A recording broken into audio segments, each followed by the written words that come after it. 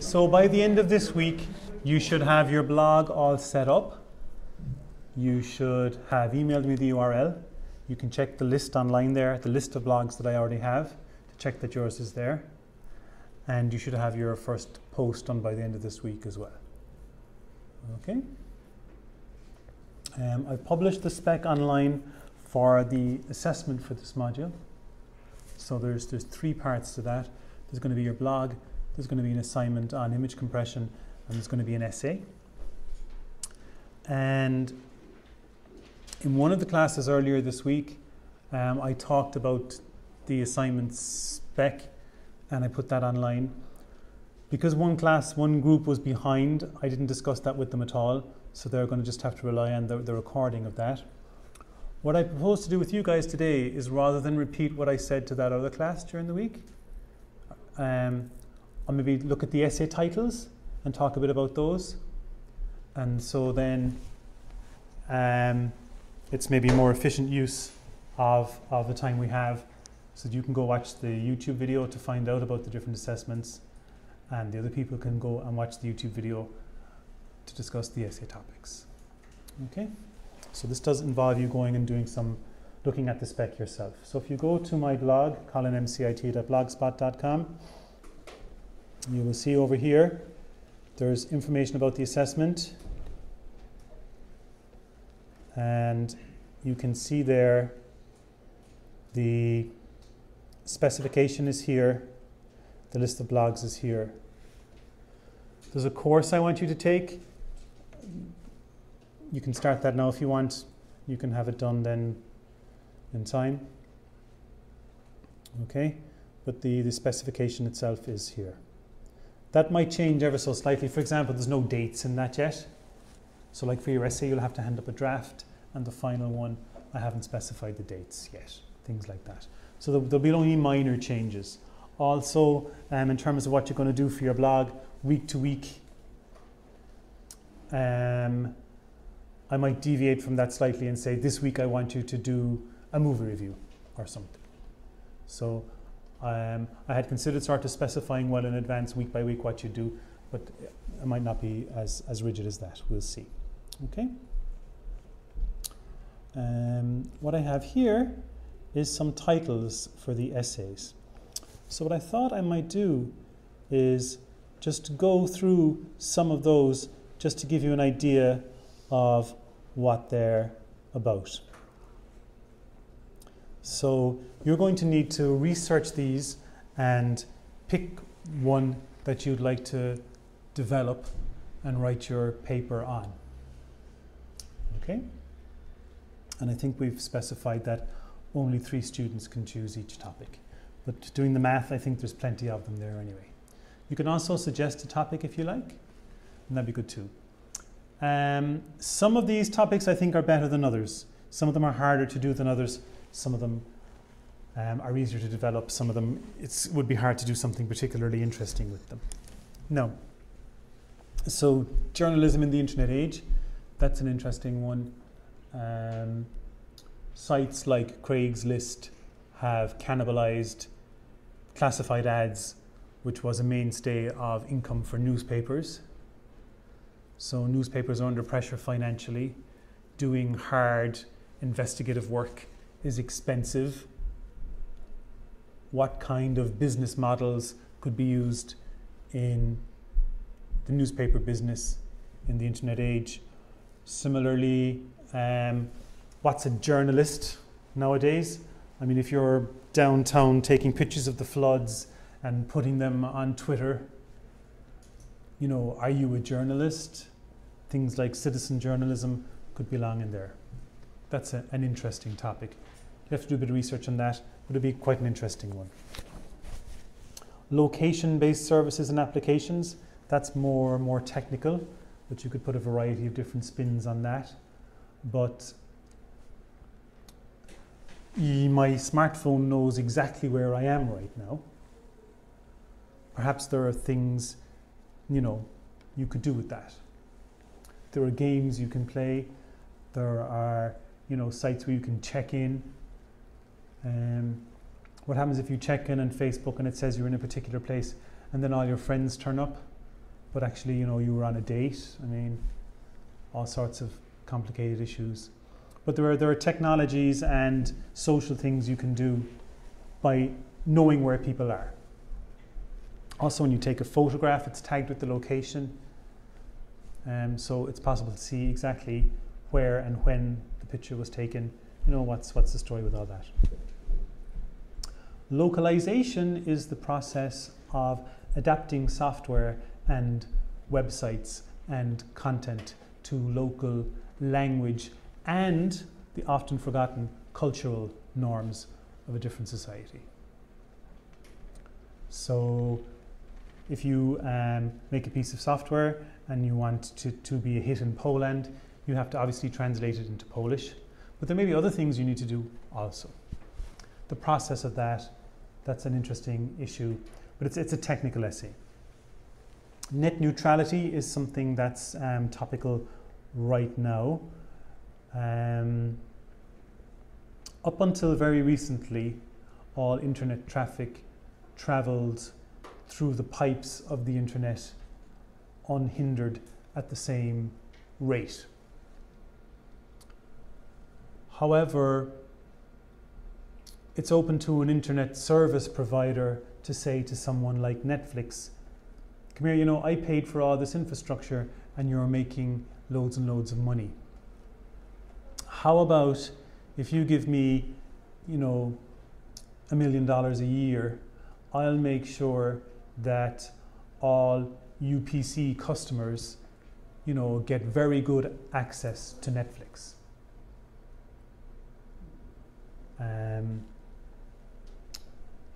Some people might say that's extortion. Some people might say it's a form of censorship. I mean, what happens, like up until now, your crappy little website and some really big website pretty much got the same access to an audience. If someone wanted to go to, you know, danscoolpage.com or to cnn.com, well, pretty much, you know, the stuff arrived at the same time. But if we had a situation where, well, you know, danscoolpage.com took 2 minutes to download because you didn't pay the, you know, quality delivery service fee from the internet service providers, well, that could have implications even for democracy.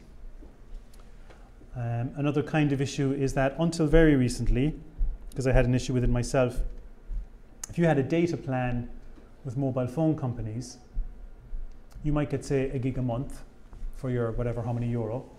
But what some of them were doing is they wouldn't let you use Skype.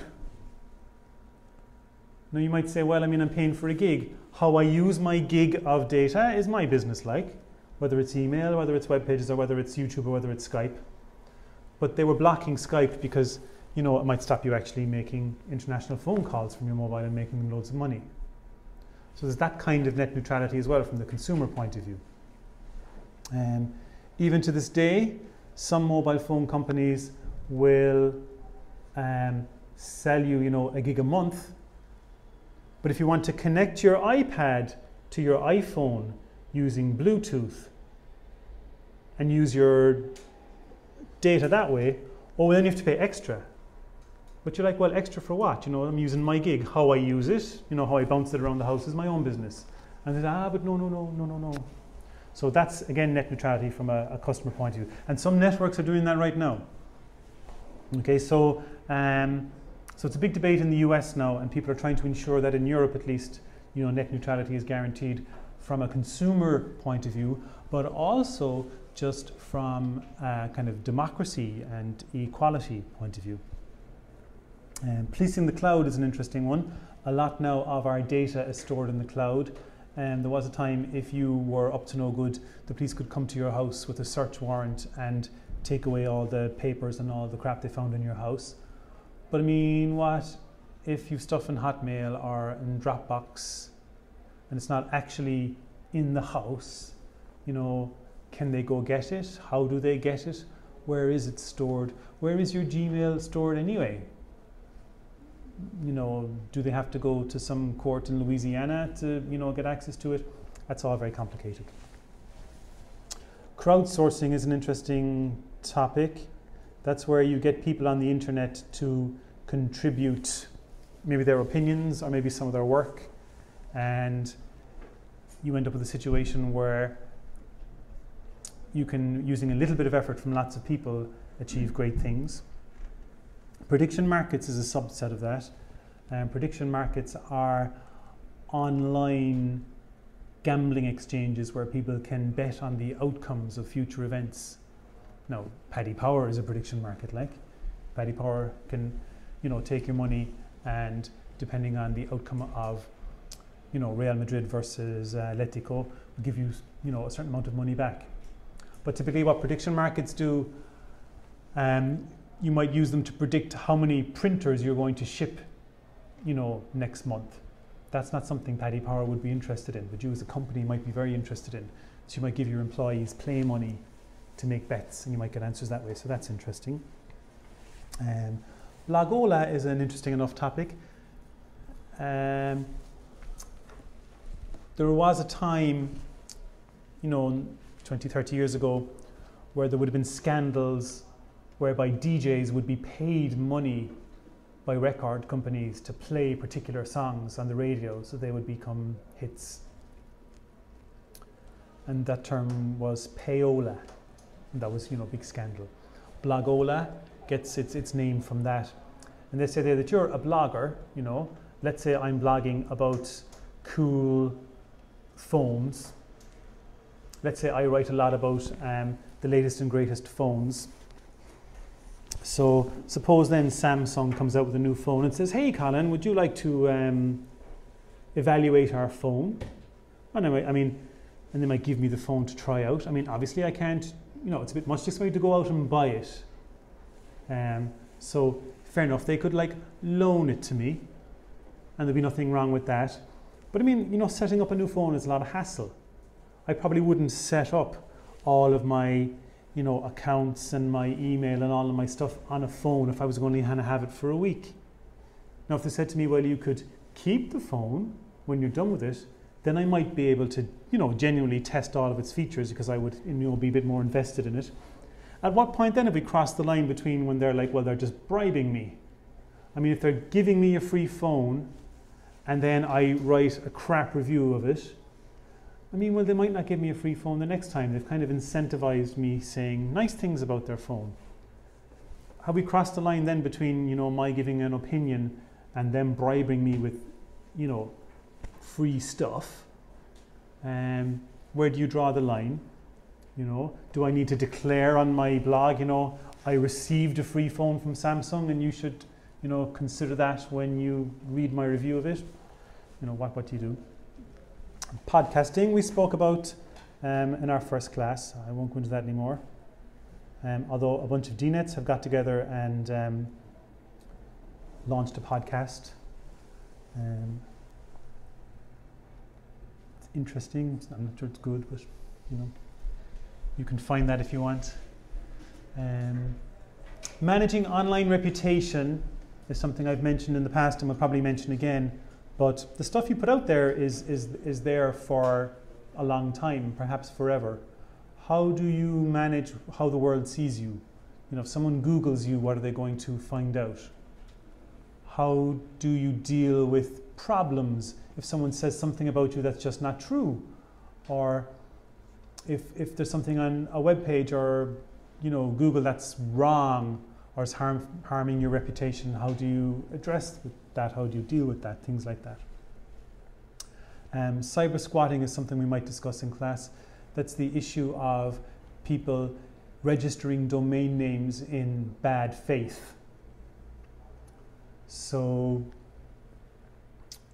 you had, for example, people registering Bertie Ahern and Mary Harney and putting a load of porn on them.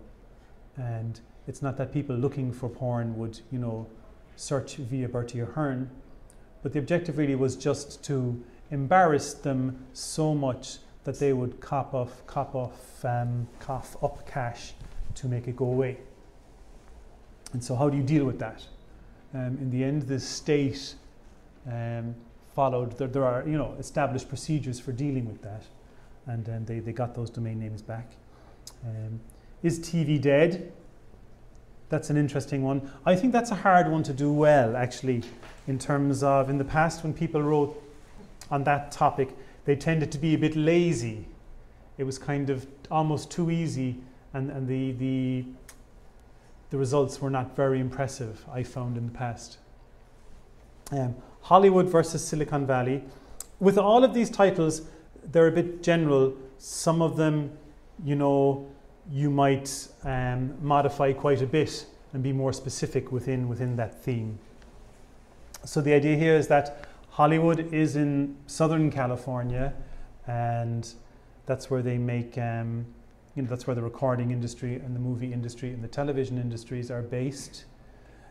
Silicon Valley is up the road a bit in Northern California, close to San Francisco, and they're very interested in new technologies, new distribution mechanisms for content, and you know, they're slightly at war with each other.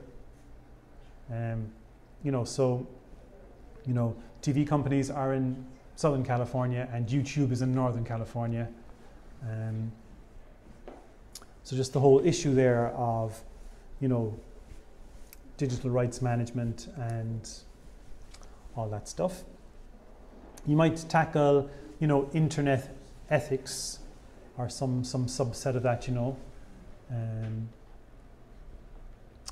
Learning in the internet age. You know, what does college look like in 2014? To me, it looks a lot like 1914 and even 1814. It seems to me not to have changed very much at all. In fact, I think if you had a time machine and you transported someone from 100 years ago or 200 years ago, I think the place they would most recognize is university. It doesn't think it's changed an awful lot at all. So what should it look like? What are we missing? MOOCs, you may have heard of. Government 2.0. You know, what does government look like in the internet age? What does governance look like in the internet age? How can we use internet technologies to improve the way governments do their business? Privacy versus piracy. You know, two conflicting views there. Again, that's one that could be done quite lazily, so you'd have to think about that. So law in virtual worlds, you could do something interesting with that. You could look at different approaches to laws in virtual worlds. So if you take World of Warcraft, for example, I mean, are there things that would get you banned from World of Warcraft? Do they have parallels in the real world?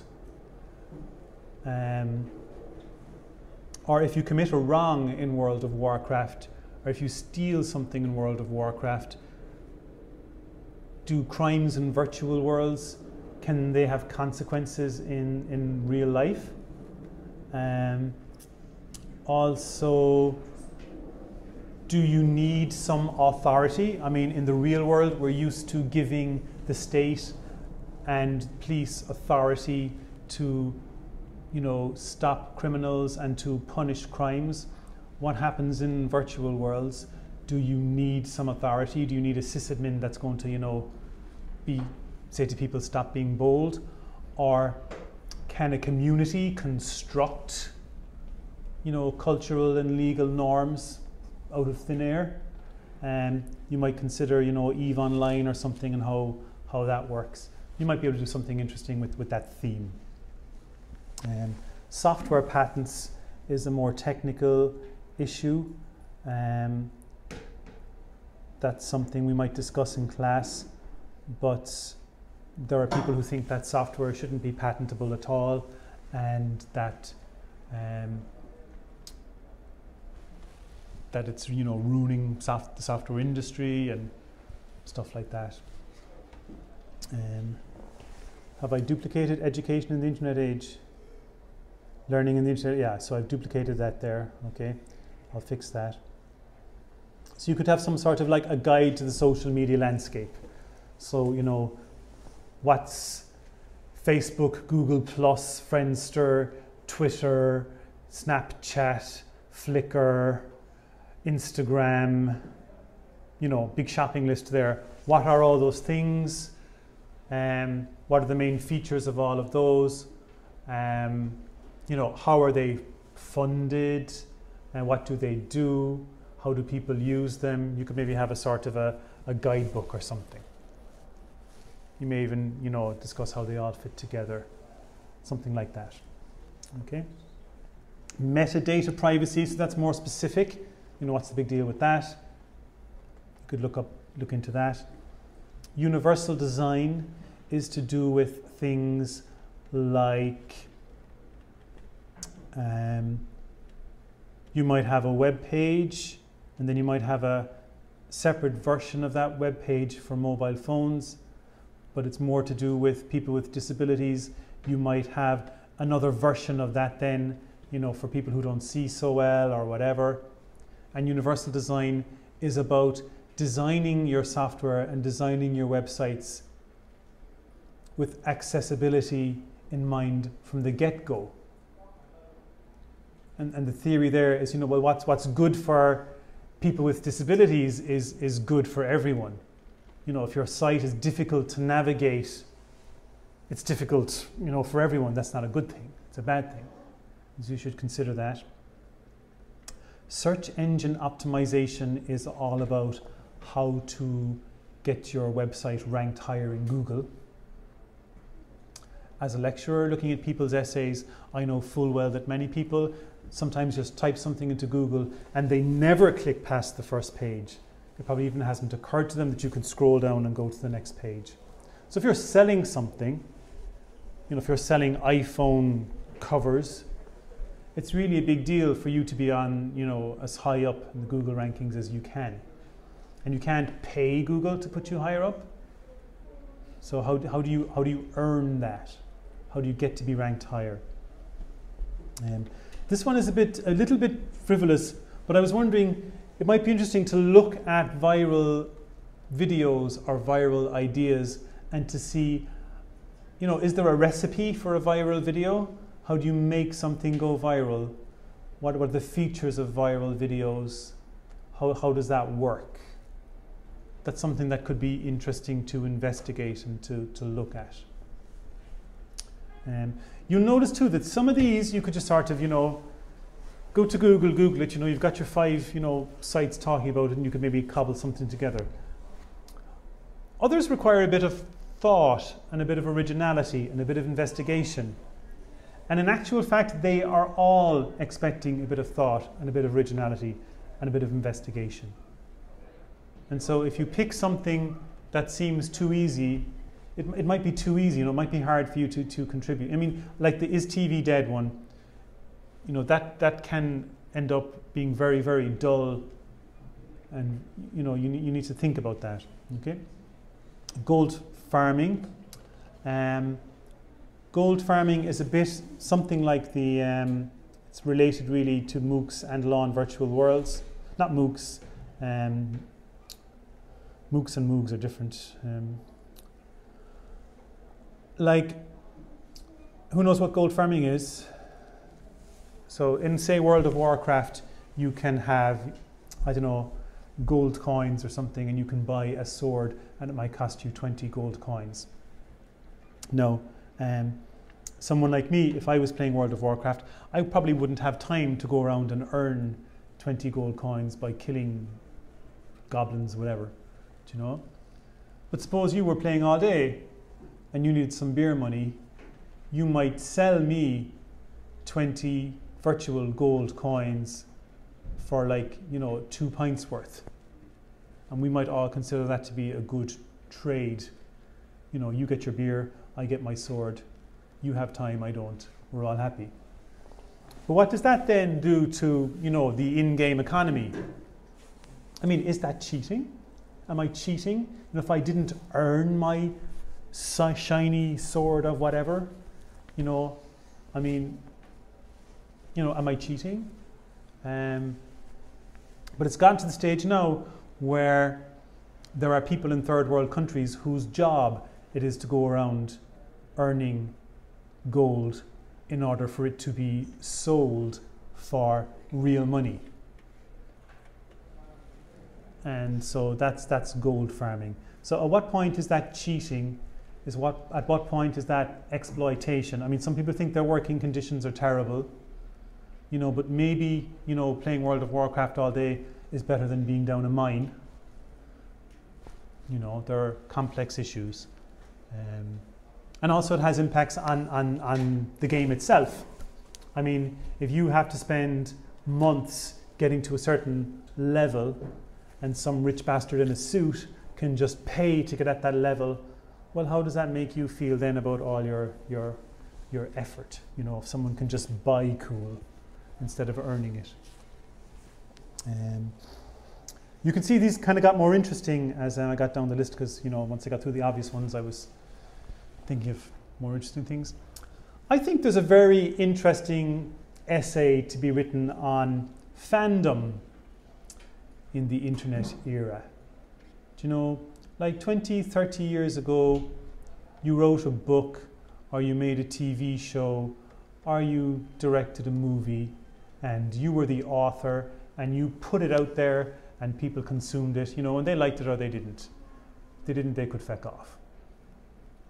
The loop has sort of closed somewhat in that, now when a show is airing, you have people on Twitter saying what they like and don't like. And that might actually have an impact on the author. Maybe all the episodes aren't made yet. I mean, Jesse Pinkman was supposed to die. Did the fact that people liked him as a character make him survive? Make him become the hero? Or was that always the plan? We'll never know. If you buy a book, an ebook on Amazon, and you read it on your Kindle, and you only get to the second chapter, and then you never read it anymore. It's set up in such a way that the author of the book can know that. Now, if you're an author of a book and you have, 10 different chapters and one chapter, you try something new, it's a bit wacky, and you find that 50% of your readers don't get through that chapter, well, you might not do that again because it could hurt sales. If you find that lots of your readers skip straight to that chapter because they've heard like that's the best part and they're buying the book just for that chapter, well, then you might decide, that wacky is the new me, because I can make more money that way. So now you have a situation where the fans of an author's work are interacting through the technology with the author and perhaps altering how things are done. The best, I think, analysis of the interaction between authors and fans and works is in Supernatural, where they set it up so that the real characters, through some quirk of blah, blah, blah, blah, blah, have actual fans who end up interacting with them in the plot. And it's quite interesting how they've addressed this whole issue of the interaction of fans with authors and with content. And of course you have the whole slash genre as well. And then I thought there's a very general theme here which you would need to refine and discuss and figure out what you're going to do with. But the whole idea of kind of remix culture. There was a time when creativity was restricted to starting with a blank piece of paper or a blank canvas or a silence and then filling it with stuff that was entirely yours. But lots of artists now react to the media landscape that we're in, where we're surrounded by content and their response to that is to remix that and to make new works from old. So I mean, in the 1960s we started to see collage, where you had people cutting out photographs and things from magazines and reassembling them and making new things. And the technology we have and the internet has accelerated that process. So that's something that could be interesting as well. So I think certainly they kind of go from, yeah, whatever, to, yeah, kind of interesting, to starting to get it out there a bit. And, you know, so a fine selection there of things to choose from that you could tackle. And you've plenty of time now to think about that. No, think about that is not the same as deciding to think about it later. You know, thinking about it isn't putting it off.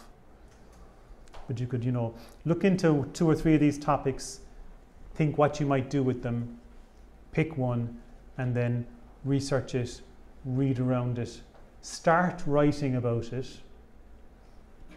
and beat it into shape, and you could have the bones of a very interesting piece of work.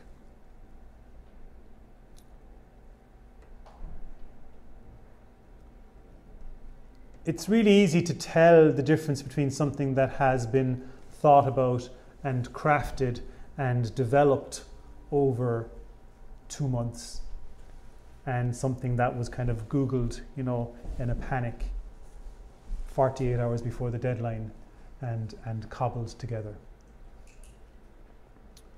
About 2 minutes left. I'll give you a brief summary of the no copying speech. Like, if you're copying and pasting, that's cheating. It's as simple as that. Some people tie themselves up in knots by asking themselves the question, well, if I copy and paste from the web, how much do I have to change it then so that it's mine? And there is no answer to that question, because copying and pasting from the web, if that's your starting point, that's where you've gone wrong there. It's a bit like asking yourself, if I rob a bank, how much do I have to give to charity to make that okay? It doesn't work like that. Like, they still throw you in jail for robbing the bank. Okay? So, you know, I spoke at length about that in the other class, so you can go and listen and watch that video. So in the other class, where you can watch that online, I spoke about the other components of the assessment. I spoke a bit about the blog. I spoke a lot about the importance of getting the spelling and the grammar right. And I spoke a lot about the whole cogging issue. So between this class and that class now, you should have enough to go on to making a start on the assignments. Okay, thanks guys. Any questions? Okay, see you soon.